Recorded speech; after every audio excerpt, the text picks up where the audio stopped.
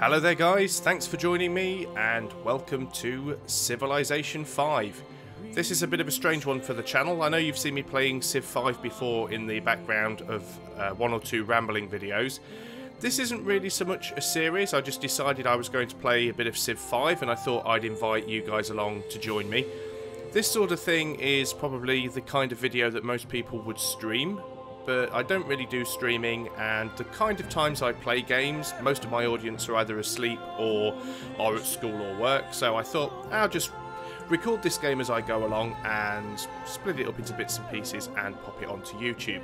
My thoughts for this game are, it's going to be part Let's Play. I'm just playing to have fun. I'm going to play a game, and at the same time I'm going to try and stick to my kind of usual method of trying to be informative and give a little bit of a tutorial. Now, I'm by no means an expert at this game, and I don't claim to be, but I do know the game fairly well. I can play it to a reasonable level. I know the mechanics and the rules of the game very well, so I can't promise I'm going to win, but hopefully to you guys who are interested in playing the game or new to the game and not 100% sure how it works, as useful as the in-game tutorials are and the manual itself, it doesn't always explain everything, and I think Civ 5 is very much like chess. It's easy to learn the rules and learn how the pieces move and how to play the game, but to master the game and be able to actually play it properly and win is a little more difficult. That said, this could end up being a complete disaster and I might end up losing. So I'm going to set up a game. Now, normally when you set up a game, you get these sort of standard options where you can pick your leader, pick the map type, the map size, the difficulty and the game pace, or we can go into advanced setup. We could randomise all of this, but I'm going to show you guys what you've got in advanced setup anyway. So you see the list of players. So in this case there are going to be 8 civilizations, and this is based on the map size. So depending on the size of the map you pick is the number of civs that you're going to get. Obviously I'm going to be the only human player here, and all the rest are going to be played by the AI. I could pick specific civilizations if I wanted, but it's more fun sometimes to random it up. You can actually lock teams and put different players on the same team, and then their score becomes cumulative and they share things like science. Probably not something you ever really want to mess with until you get used to the game. So let's have a look what we've got. Now, city-states. City-states do play a very important part of the game. They are, well, like the name states, they are single cities. They're not civilizations, they only have one city, they can't really expand, and they're very limited in what they can do. But they do populate the map, you can trade with them, and they also give you additional votes in the Senate. They sometimes provide additional troops to you depending on the type of city-state they are. So they are very important to the game. Now I'm playing Brave New World, which is the latest expansion, so everything that you're going to see and hear me talk about will be based on Brave New World. You've got a lot of map types you can actually choose from because it includes all of the maps from the single-player scenarios as well. Now, some of the maps give you more options. If we click hemispheres, for example, you'll see this will actually expand here.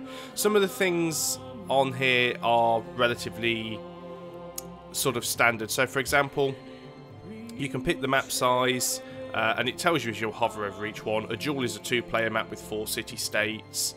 4 players with 8 city-states. Standard map is 8 players with 16 city-states, and you can go all the way up to huge, 12 players, which is the max with 24 city-states. You can actually adjust the number of city-states if you wish to, and you can also delete civilizations, so you can have less people playing.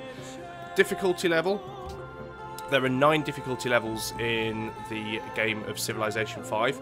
Prince is considered normal difficulty, and the way this works is changing the difficulty level doesn't really change the AI. It doesn't really change the way the AI works, except it becomes a little bit more aggressive at higher levels. But the way this actually works is, if you play on Prince, everything is pretty much at 100%. All of the resources you get, all of the bonuses you get for happiness, the amount of culture points you need to adapt social policies are at 100%. If you play on easier difficulties, you actually get given extra bonuses. So you will gain extra happiness from things that give you happiness. You will gain additional resources from things that give you resources. Things will cost less. As you go up through the high difficulties, it becomes harder because you will actually receive a handicap. You will get less happiness from things that give happiness, and it also gives a boost to the AI players as well. So it doesn't really make the game more difficult by making the AI more intelligent or better, it just does it by fiddling with the balance numbers essentially. But we're going to play on Prince. It should be noted that normally if you're playing on Prince or below, the AI will always be playing on Chieftain, so they actually get a significant advantage. Game pace is just basically how long it takes to research certain text within the game. So if you put it on quick, you will be able to research things a lot faster. They'll take less turns. And if you put it on Epic or Marathon, things take a lot longer. So basically, it's just the pace that the game runs at. It speaks for itself. Technology tree goes up through various eras. It's always more fun to start right at the beginning when you have literally nothing. You haven't even invented the wheel, but you can start later on if you wish. Personally, it's not something I enjoy doing. But these next sort of 5 here are what you get from certain maps. A lot of people don't fully know what these do. World Age is basically how flat or mountainous the terrain is. So an older world will be more flat, and a younger world will be more mountainous, so usually goes for the middle one.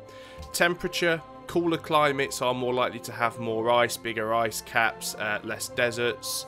Hot is more likely to have more deserts and more rainforests. Rainfall, arid is more likely to have more deserts, and wet is going to have more marshes and again more rainforests and jungles.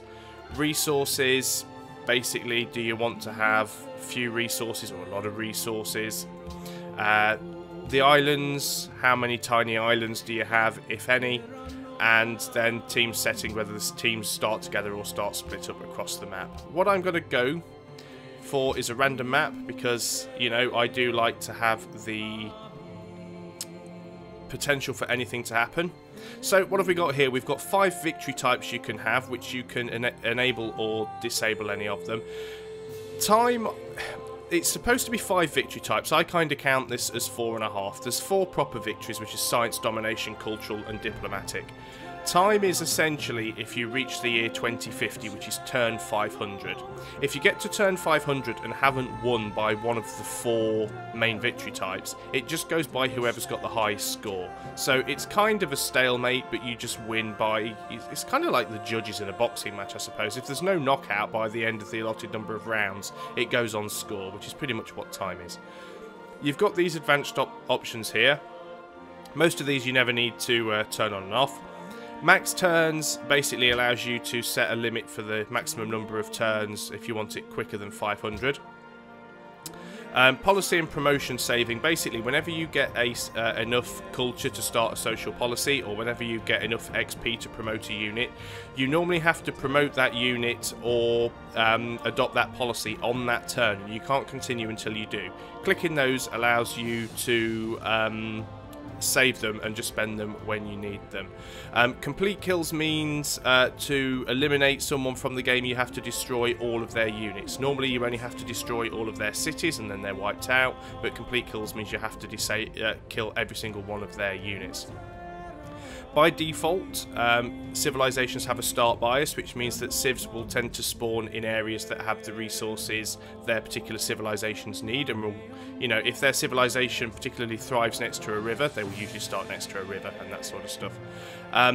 Random seed basically means that each time the game is loaded in, it will re-roll the dice to determine what's going to happen in that turn. Normally that doesn't happen, so if you save the game, play a turn, and then you reload the game and play the same turn, the turn will happen exactly the same way as it did before. Kind of like the way that XCOM Enemy Unknown works if you watch my Let's Play on that. If you put it on New Random Seed, you could save the game, play a turn, reload the save, play the same turn, and it might turn out differently. That's what that means. Ancient Ruins you can turn on or off, but they give you an early bonus in the game. You can also turn Barbarians off, which are a little bit annoying, but they do give you some early money and XP. City Raising, you can also turn that off, which means cities can't be burnt down. Espionage basically means you can turn the spy system off. One city challenge is a really, really difficult thing because, and this only affects human players, you're only ever allowed to have one city. Doesn't really affect Venice all that much because Venice really only have one city, although they can buy city-states. Quick combat and quick movement is just really to disable animations. Raging Barbarians makes the Barbarians much, much more aggressive and very difficult to deal with. And random personalities means that the civilization leaders will have random personalities, essentially. So normally certain civilizations, their leaders act like you'd expect them to. So for example, if you were playing against India with Gandhi, Gandhi's very passive and very, very unlikely to ever declare war against you. But if you were to click random personalities, he could end up with the personality of Genghis Khan and become very, very aggressive. So what we're going to go for is keep everything fairly standard.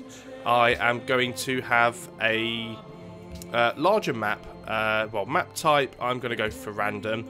I want to have a large map. Let's have 10 players with 20 city-states. I'm going to keep the difficulty level on Prince. I'm going to keep the game pace on standard. I think what I'm actually going to do is delete 2 of the AI players. So we're going to have, let's get that down to 16.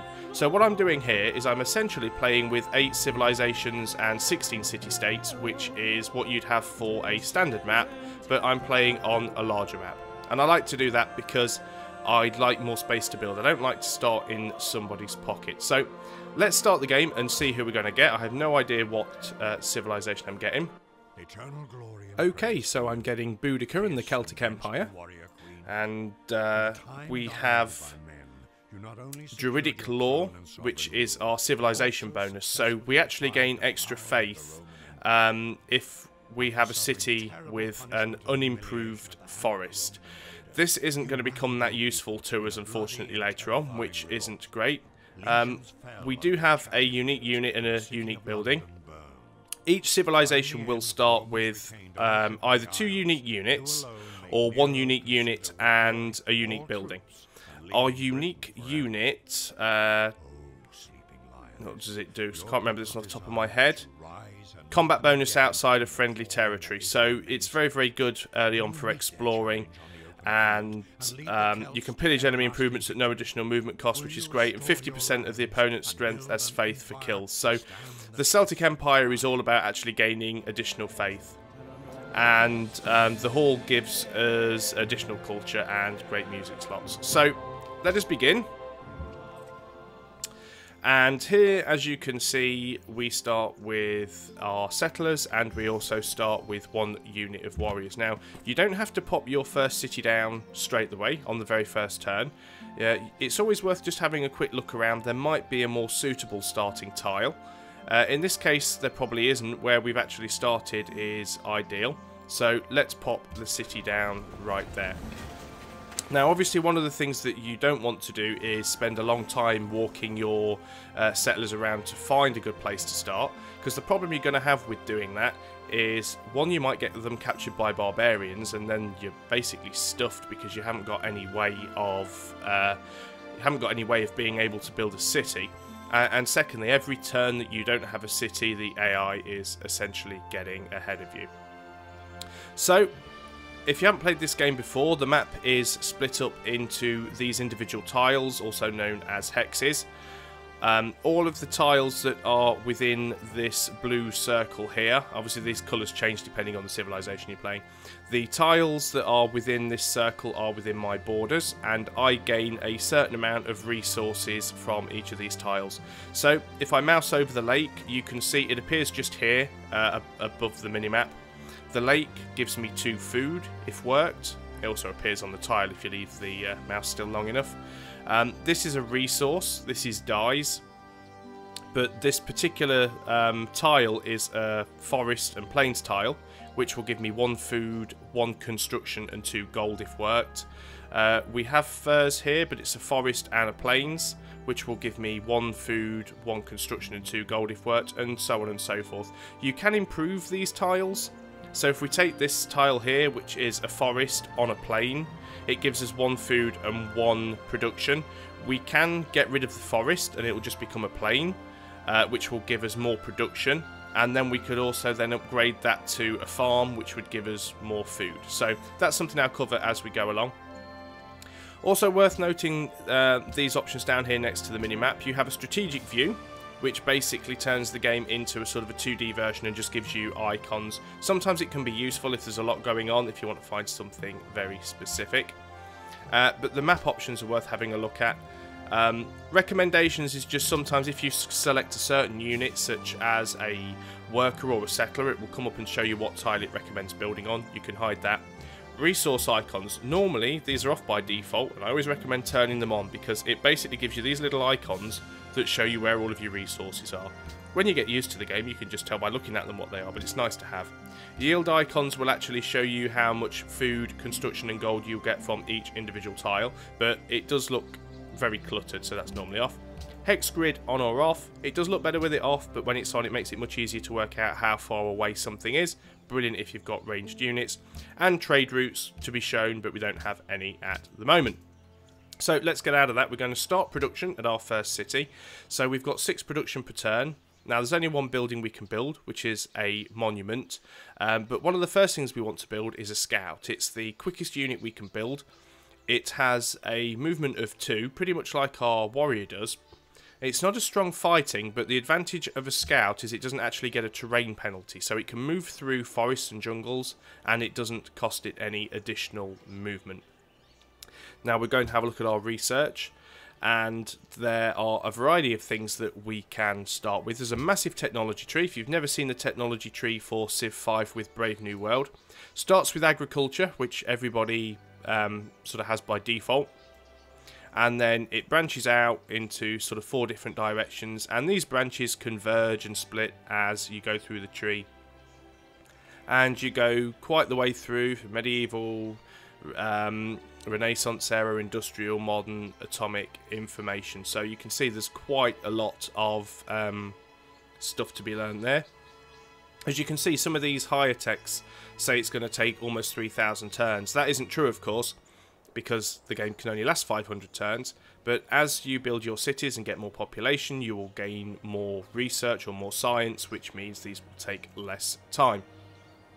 It's quite possible to click something further up in the tree and it will automatically path out and tell you which order to do it in, depending on which of these you want first. I'm going to go for animal husbandry because that gives us the ability to get horses, which are a strategic resource, and also leads on to things like trapping, horseback riding, and the wheel. But we also need archery for the wheel as well. So some of these things, if they've got 2 lines going into them, you need to research both things first before you can get them. So we're going for animal husbandry, and that now appears in this little thing up here in the left-hand corner. It's telling us it's going to take 11 turns for that to be resolved.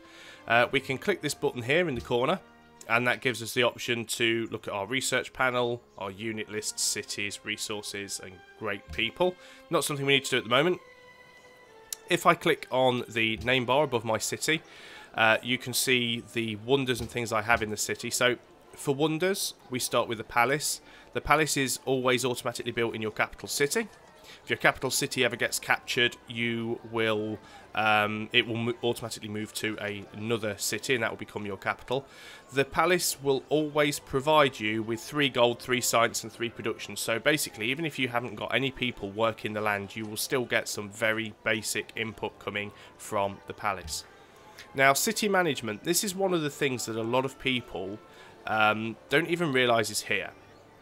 You only have a limited number of citizens or population within your city, and it requires the population to be able to work these particular tiles.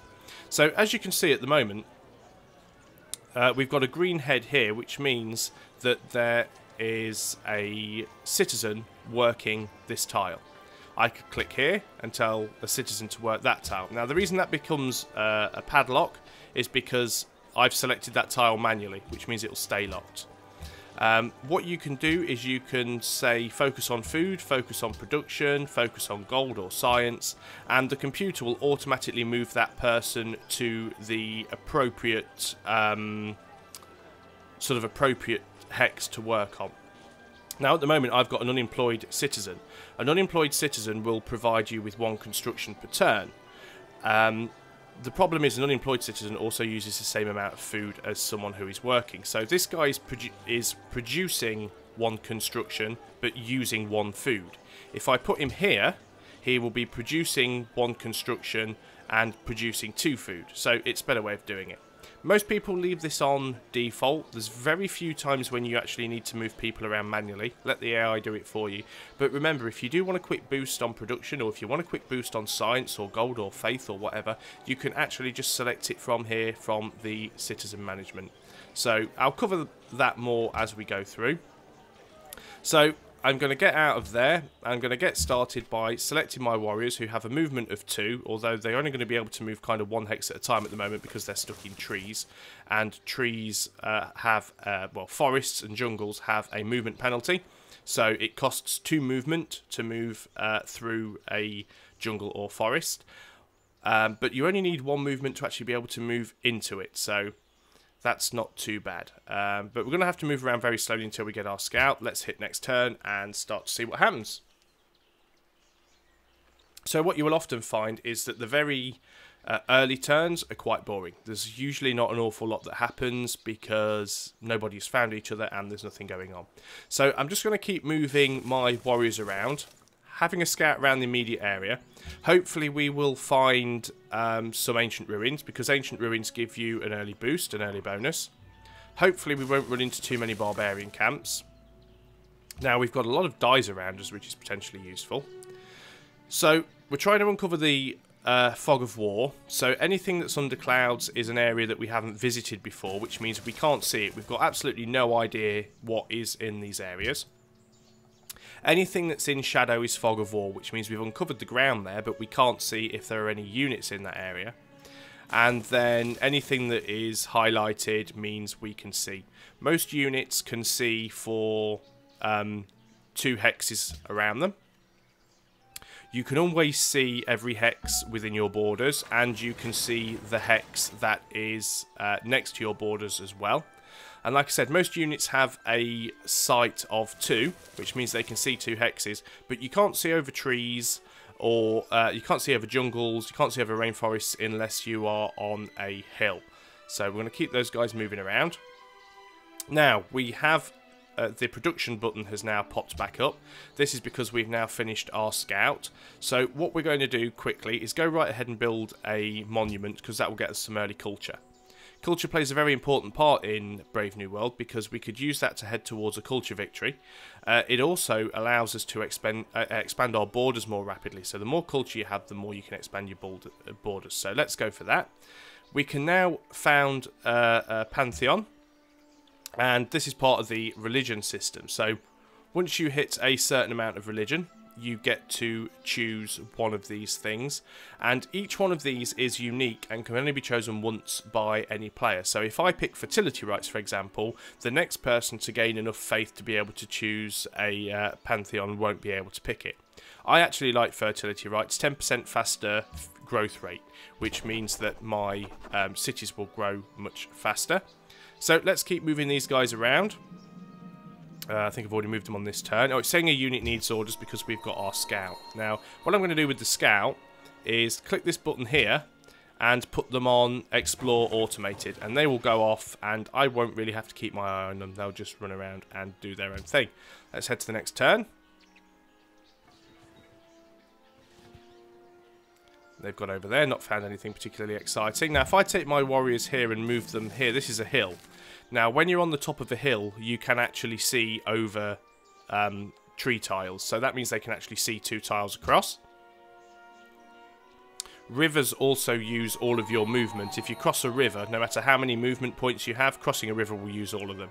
Unless you have a road going over the river, or a railroad, and you have engineering, and then you can go over them without using all of your movement.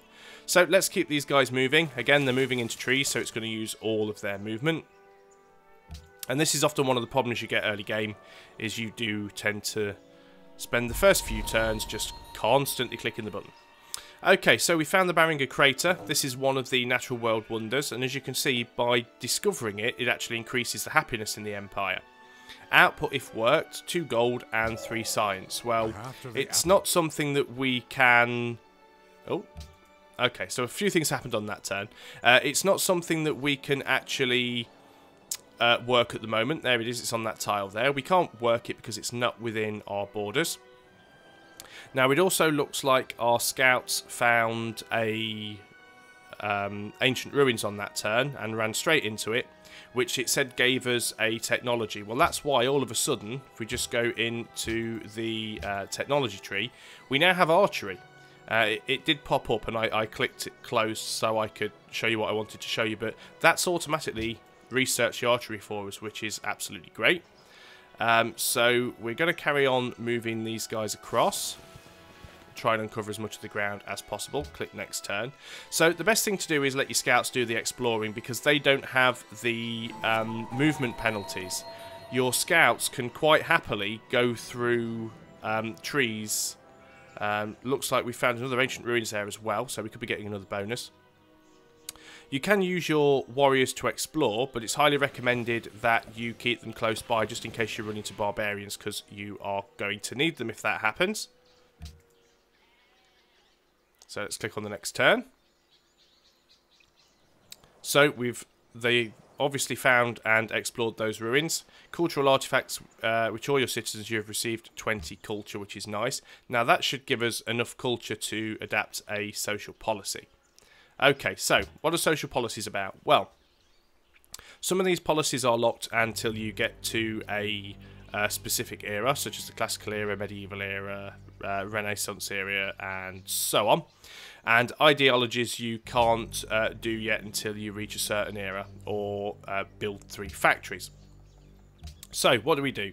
Well, these give different kind of boosts and boons to your city. Tradition is very good for rapidly growing small cities. So if you've only got 1 or 2 cities but you want them to grow really quickly, tradition is good.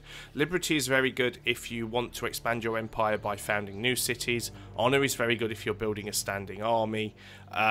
Piety is very good if you want to increase your faith, and so on and so forth. What I'm going to do at the moment is I'm going to adopt tradition, because I've only got a single city and I want to grow that as quickly as possible.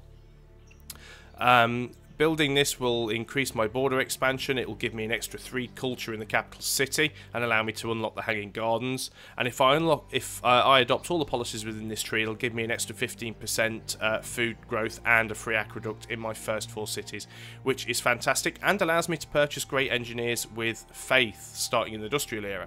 So it's really, really worth getting these. This is also part of the way that you can win a cultural victory as well. In the vanilla Civ 5 and in Gods and Kings, the way to win a cultural victory was you had to completely max out 5 of these social policy trees. When you'd maxed out 5 trees, which meant you'd got 25 social policies, you could then build the Utopia project, and the first person to build the Utopia project basically won a cultural victory. In Brave New World, that's actually now changed. It's nothing to do with the amount of social policies you have. It's about the amount of tourism. You have this is a new thing for Brave New World, tourism, and these both work for your cultural victory. Your culture is almost your defensive ability to protect your city from other people's culture, and your tourism is your offensive ability, your ability to spread your culture to other civilizations. Very, very hard to get a cultural victory early on in the game, because tourism is very, very difficult until you research certain technologies later on. So let's keep these guys scouting around, and then that should be the end of that turn there. Thou shalt not muzzle the ox. Now we've researched animal husbandry, but that is because that is what we were researching anyway. So it allows us to build caravans to make trade routes. Now, trade routes are something that were added in Brave New World. They allow you to connect your own cities to each other and ship food and construction between cities. They also allow you to connect with other civilizations and city-states to trade gold and resources. And it also allows us to build things such as pastures for cows and sheep, and reveals horses on the map, which are used to build powerful mounted units. So, you can now see, on the top bar here, we have this horse that's appeared. Now there's a 0 next to it because we have no horses. Anything that appears along this top bar is a strategic resource. A strategic resource is used to build certain units, and in some cases to build certain buildings. And whenever you get to a certain technology that lets you see a strategic resource, they'll appear on the map here. So you've got things like horses, iron, coal, oil, uranium, aluminium. I think they're all the strategic resources. And you might see that there's none on the map, but as soon as, like, these horses weren't there before, but as soon as you actually have the ability to utilize these strategic resources, they'll start to appear on the map. So they may well even appear within your own borders. Anything that isn't a strategic resource, such as dyes and furs and sheep, these are a luxury resource. And the way a luxury resource works is it actually gives you happiness. But you only gain happiness for the first one of each type. So here I've got 2 dyes. I gain happiness for the dyes, but for having 2 lots of dyes, I don't gain any additional happiness, which means I could trade one of these dyes with another civilization for a luxury resource that I don't have and get additional happiness from that. So that's something I'll cover as we get to it. We've now built our shrine. We could start to build the Temple of Artemis, but it's quite a way off. So I think what we're going to do now is try and churn out an early worker. Now you keep seeing on some of these units and some of these buildings these little things appearing next to them. And you have 4 advisors in this game. You basically have, I can't even remember what they all are now. You've got the science advisor, the economic advisor, the military advisor, and what is basically your sort of foreign affairs advisor. And every now and then they'll give their suggestions of what you should build. Well, both my economic advisor and my science advisor are saying I should build a worker, which is what I'm going to do anyway. I don't always pay attention to what they tell me, but most of the time it's worth it. So what do I do here? What is a useful thing to have? Well, I've got a lot of furs around. Well, I've got some furs around, so the best thing for me probably to do is trapping, and that will allow me to build a... I can't build a circus because I don't have any horses or ivory nearby, but it does lead to horseback riding. We will get this eventually. Mining allows us to construct mines and chop down forests. Well, I don't have anything in my borders to mine, and I don't want to chop down these forests at the moment because these forests are providing me with a lot of extra faith for my civilization bonus. So what I'm going to do, I'm going to go for pottery because that leads to the granary, and the granary essentially allows me to increase food production in the city. Unit needs orders, which is these guys here. I'm not going to take them too far away. I'm just going to scout this area around here and then keep them close by to my city just in case those filthy barbarians attack. So, yeah, they haven't found anything. Just take them down here to this this stone mine. Nope, still haven't found anything particularly useful yet. Just quickly explain what these things mean on the city bar. This number at the top is the city combat strength, which is essentially how each city has 20 hit points essentially, and they can be attacked by other units and whittled down. The city's combat strength is basically how much damage the city can do when it fires back, when it bombards an enemy that's attacking. The number on the far left hand side indicates the city's size, its population size. So my population size is 2, and as you can see here there's a little green progress bar with a number next to it which says that in 7 turns my city will grow from size 2 to size 3. The star represents that this is my capital city. This little lightning bolt represents that I have a pantheon but no religion. And this little icon on the left hand side is what I'm producing, which is the icon for a worker, and that's going to be 9 turns. So that tells you everything you need to know at a quick glance on that bar just there. So let's click on to the next turn. Okay, we've met Florence. Florence is a city-state. We're the first empire they've met, so they give us 30 gold, which is always nice. They are cultured, which means that if we become their friend, they will increase our culture, essentially. They will give us more culture. Their personality is irrational, so they can be a little bit random.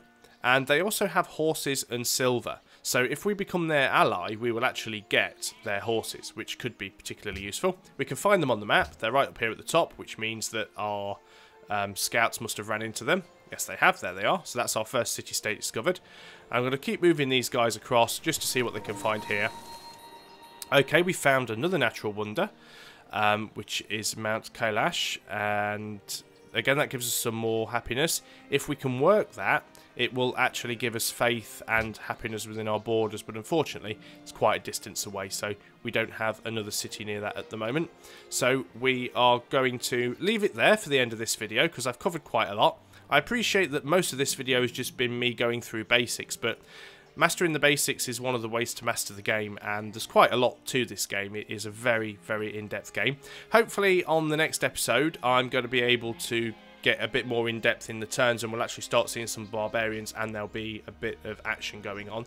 But like I said, my style has always been that of tutorials. I do like to try and teach people games, and grand strategies are a passion of mine, and this is one that really does need a lot of time and effort put into it. So if you have stuck with me until the end of the video, guys, thanks a lot. I hope you're enjoying it. I'm going to keep going with this because I'm going to play through the game anyway, and I'll record it as I go. Whether or not I upload the rest of the videos is all dependent on how much you guys enjoy it and whether or not you want to see the rest. But thanks for watching, and I'll see you next time. Goodbye for now.